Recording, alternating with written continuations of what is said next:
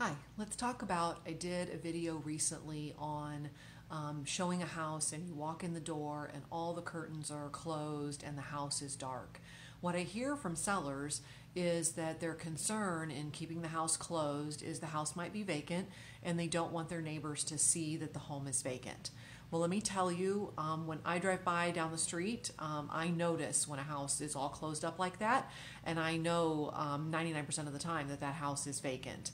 So it's very obvious to me when a house is all closed up like that that it is probably vacant, and it also is very obvious to me that you might have somebody inside the house and I can't see them. So something to think about, that if you're driving by a house and there is someone that is burglarizing that house, you can't tell because you're not going to be able to see inside to know that somebody's walking around with a flashlight on, or somebody's in there that you don't recognize that doesn't belong in the house.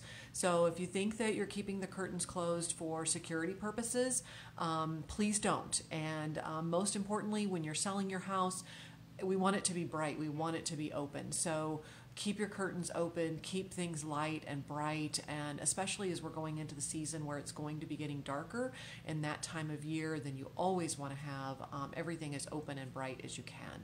Hopefully that helps, and just wanted to share that tip and a little bit of information. Have a great day.